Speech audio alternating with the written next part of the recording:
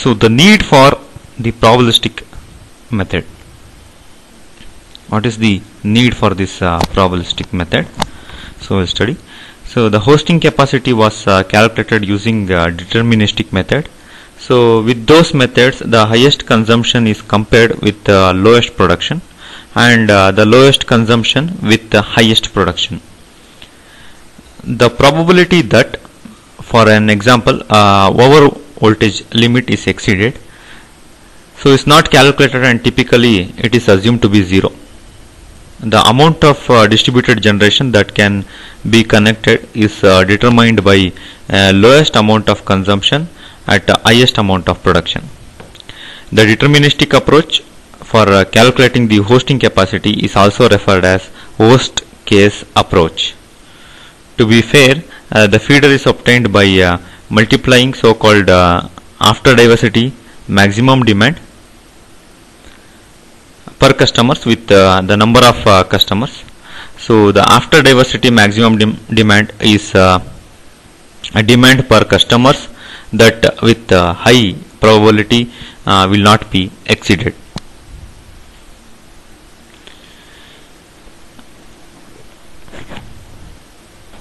So in case of strong correlation between the production and consumption, that is after diversity minimum net demand, so could be suitable a design parameter for developing such method, and a simple guideline for estimating their value will require large amount of measurements and simulations to be better understand the stochastic properties of consumptions together with the different types of generation. So we will attempt to develop some of these methods here, because we suffer from same lack of suitable measurements data that everybody are feeling with. Instead, we will just illustrate this stochastic design method for a simple system. So among that, the system needs to be studied first. So moving on.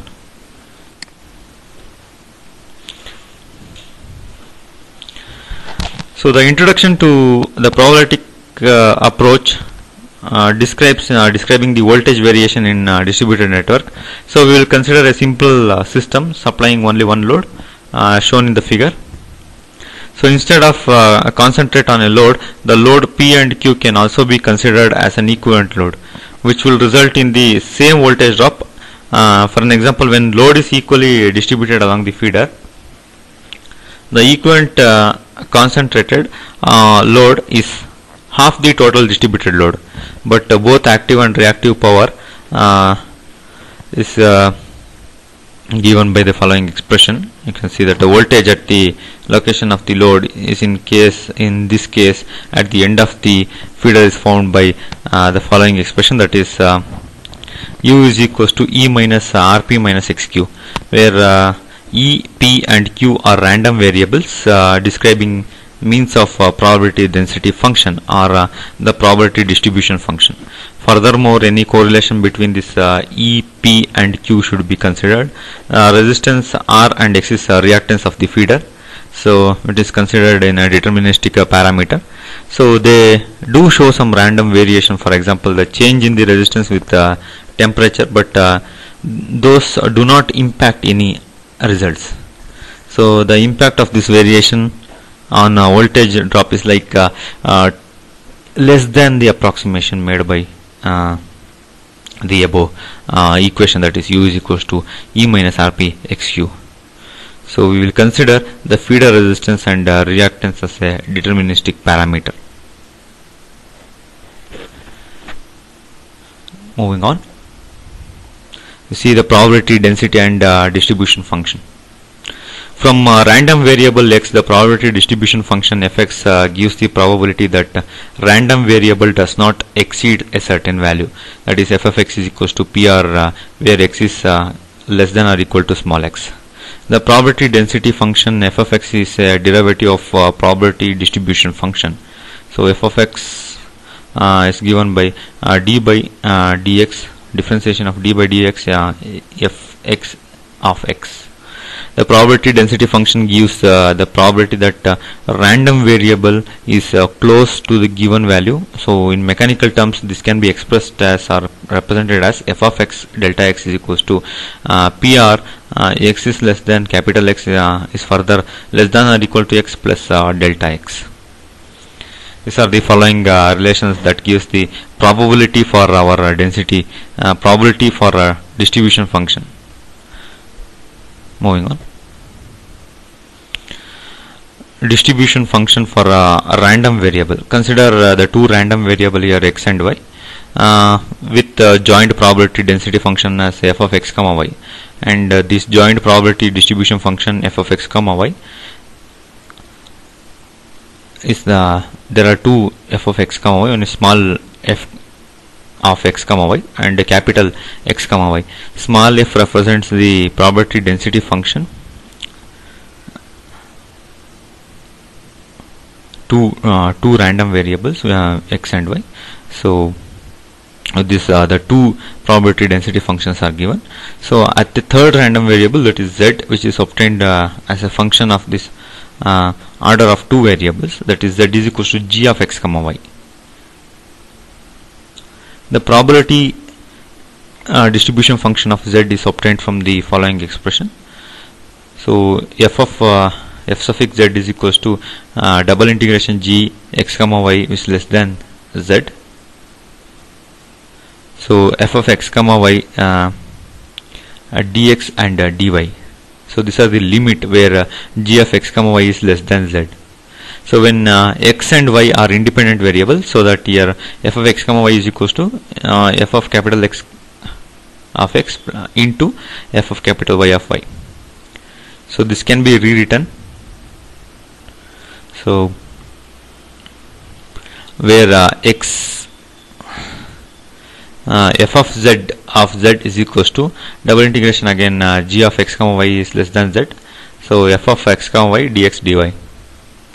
For most of the functions, solving the integral can be done only numerically. However, for some function, analytical simplification are possible. For some of the two random variables like z is equals to x plus y, we obtain the following expression, that is f of z is equals to integration, that is minus infinity to infinity f of x dx.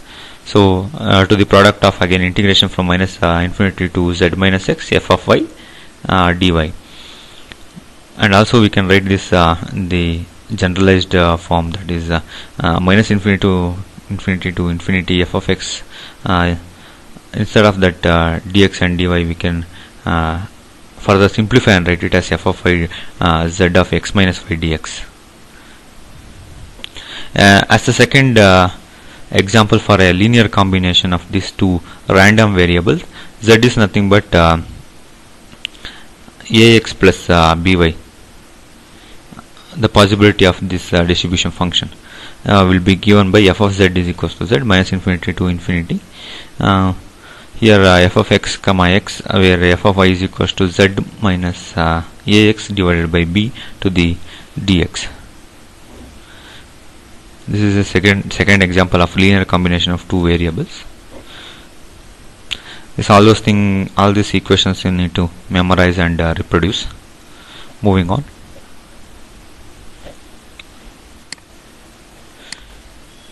So we see this mean and standard deviation.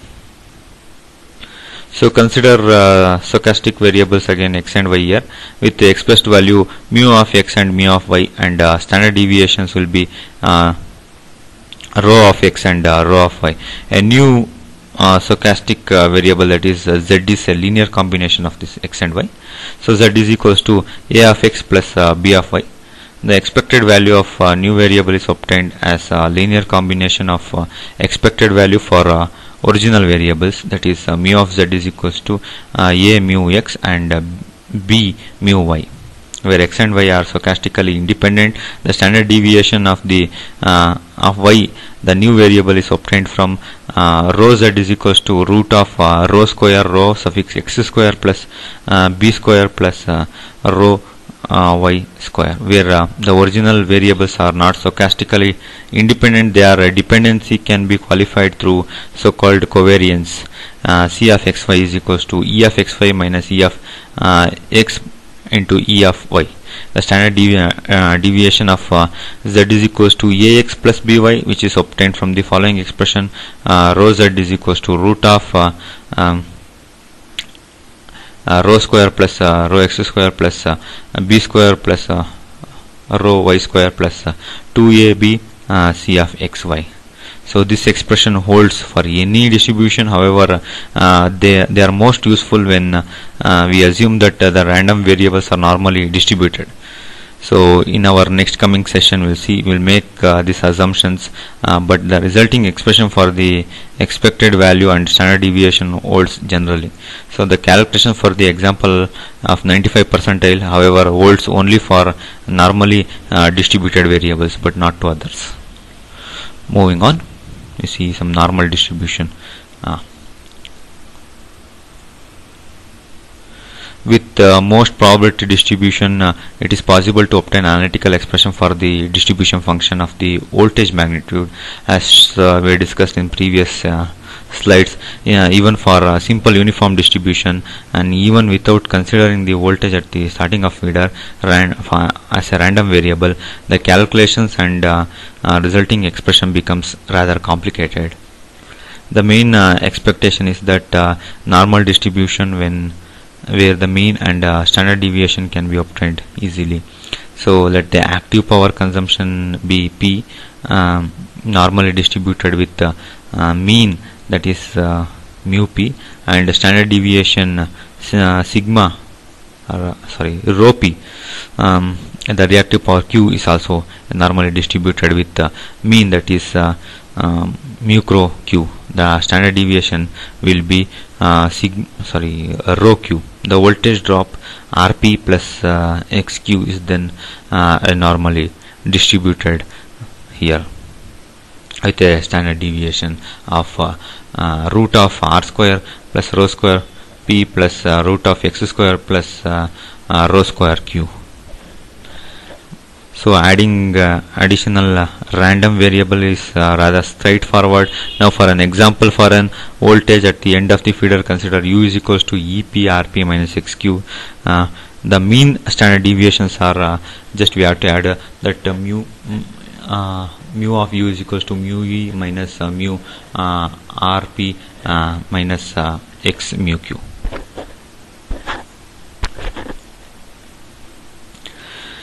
When we consider the correlation between the random variable, the expression for standard deviation becomes more complicated. So the complicated equation is represented as rho square u is equals to rho square e plus r square rho square p plus x square rho square q minus 2rc ep minus 2xc eq plus 2rx cp. When adding distributed generation to the end of the feeder, the voltage at the end of the feeder becomes U is equals to E minus Rp plus Rg minus Xq, where G is the active power production by the generator. The reactive power production by the generator is assumed to be 0 without correlation between the variables. The following expression holds for expected value. The standard deviation, that is mu of U is equals to mu E minus R mu P plus R mu G minus X mu Q. So considering the covariance in the later expressions, for a medium voltage feeders, we can assume that the voltage at the start of the feeder E is independent of current through the feeder. For a wind power, we may further assume that the production is independent of consumption. The expression for standard deviation is simplifies as you can see, that U is equals to E minus Rp plus Rg minus Xq. These are the set of equations that are describing our normal distributions. So moving on, In this session, we will use a limited set of measurements just to illustrate how stochastic model for the production can be used in a combination with the measurements of existing situations. Here, it should be noted that for a realistic study, a whole year of data should be more appropriate, unless there is a clear indications that measurement of period is typical for the rest of year as well. So in the figure I am showing that voltage magnitude on the secondary side of 110 bar 10 kV transformer. The measurements were performed during almost 4 weeks period. The voltage magnitude is obtained as the average of magnitudes of 3 phase to ground voltage. So it's the value given as a percentage of nominal voltage of 10 kV. The transformer is equipped with on-load tap changers aimed to keep the voltage between 102.5% and 106% of nominal voltage. Both the voltage and magnitude as a function of time and a probability distribution function for a voltage magnitude are shown in the above figure. The distribution of voltage is reasonably corresponds with uniform distribution. Here a uniform distribution would give straight line. The mean mu m and the standard deviation rho e for a voltage magnitude are given as mu e is equals to 104.18%, rho e is equals to 0.913%. The time variation and probability distribution function of active power and reactive power are shown in this figure.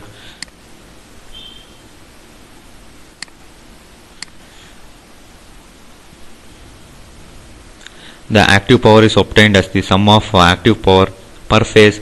Also the reactive power is obtained as the sum of values per phase. The distribution for active power shows the concentration around the two values, which is about 9 and 15 megawatts. Note that high derivative of this probability distribution function corresponds to high concentration of values. The mean mu p and standard deviation rho p of the active powers, the value are given by 13.105 megawatt. For the rho p it is 2.743 megawatts. So the mean mq and standard deviation rho q of the reactive power is given by mu q is equals to 3.80 MVR, rho q is equals to 0.461 MVR. Although the covariance can be immediately seen in the expression which given in the previous section, so the level of correlation between the random variable is best intercepted from the correlation coefficient. For random variable x and y, the correlation is defined as r of x comma y is equals to c of x comma y rho of xy. So we see that both reactive powers are positively correlated, whereas the voltage at the start of the feeder is negatively correlated. With both active and reactive powers from the voltage at the start of the feeder and the active power and reactive power flowing through the feeder, the voltage at the feeder can be calculated using that RXY formula. RXY is equals to C of XY divided by rho of X and rho of Y. As the time series of all the three parameters, the comparison between the two methods for calculating the mean and standard deviation is made, which is shown in the figure. So the dashed line, the middle of the plot, gives a mean value of the voltage magnitude. So the star indicates that the values obtained from the calculated time series, the values are identical because it holds for stochastic variables. The upper and lower solid lines will give mu v volts plus rho volts and mu V minus rho V, which are calculated from the set of equation that I have seen from our previous slides, whereas the triangle represents the values which obtained from calculated time series, assuming active and reactive power flow to be independent, and to be independent, the standard deviation is underestimated here. The voltage magnitude, but the probability that will be exceeds certain limits for normal distribution. So this probability calculated directly from mean and standard deviation. However, here the voltage magnitude is not disturbed according to the normal distribution. The difference in the percentile can also be calculated from mean and standard deviation, assuming that they are normal distribution. So you can see here in this graph.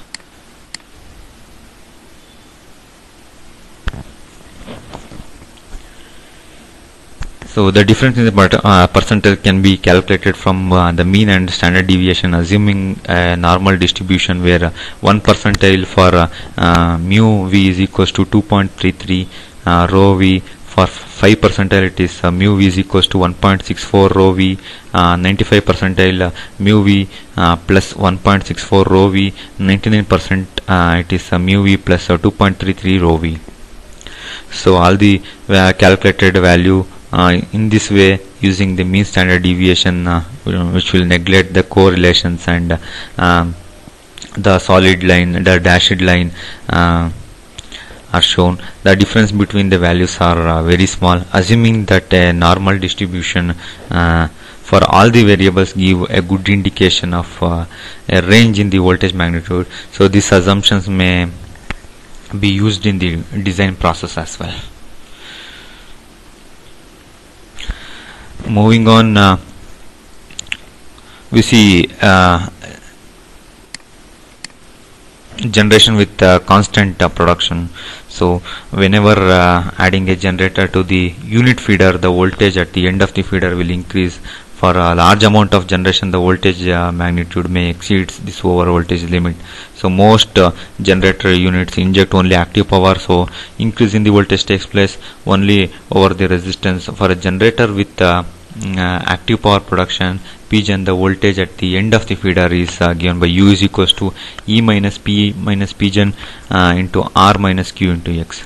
So this voltage magnitude has been calculated for same time series of active and reactive power, which is used as before, and for a feeder length which is equals to 5 kilometers. The 1, 5, 95 and 99 percentile of the voltage magnitude are shown in the figure as a function of size of this generator unit. So it has been assumed that in calculation the voltage is boosted by 5% at the end of the feeder. For small amount of distributed generation, the voltage quality actually improves. However, when the size of the generation units is more unacceptable over whenever this over voltage occurs. So this is indicated by one of the again graph. So in the screen what you are seeing is in that graph, implementation of this graph. So this maximum permissible amount of distributed generation should be compared with active power consumption, which varies between 7 and 18 megawatt. So the hosting capacity is 55% of peak load when over voltage limit is set to 106% of its nominal voltage. So the hosting capacity is thus 55% peak of load when the over voltage limit is set to 106%, the nominal voltage by 110%. So off peak load over a over voltage limit at 110%. For comparison, first hosting capacity with respect to overload is the sum of minimum and maximum load, so which could be 25 megawatt or 125% of peak load in this case. So moving on, see we see the effect of this adding wind power.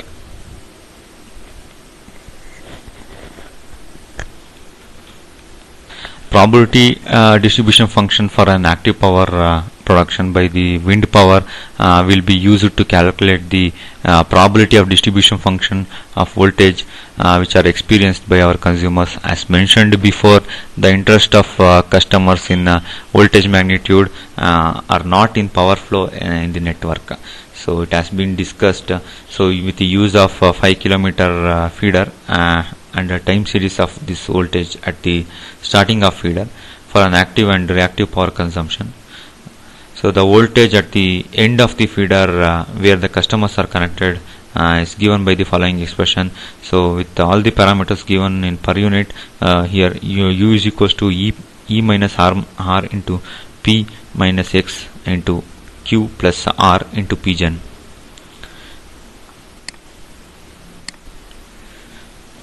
Moving on, for the distribution of this wind speed, a Weinbull distribution has been assumed here with a shape factor of 2.1 and average wind speed which is equals to 7 meter per second is assumed.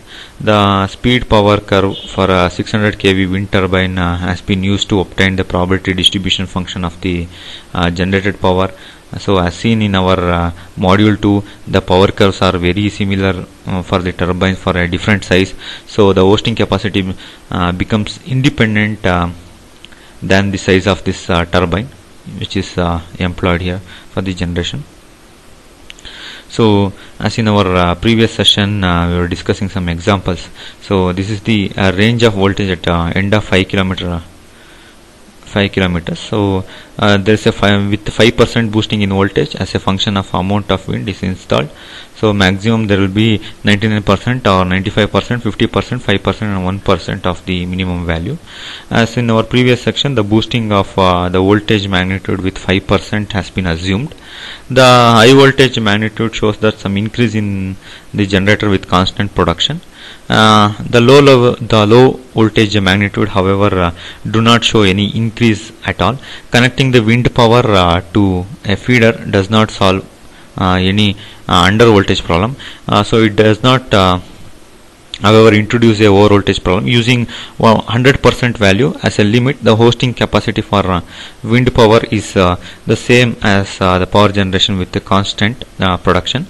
Using 95% or 99% value, the hosting capacity for wind power is about 2 and 10 megawatt. For wind power, the hosting capacity is increased significantly when stochastic performance criteria is employed for calculating the hosting capacity. So this is about today's session.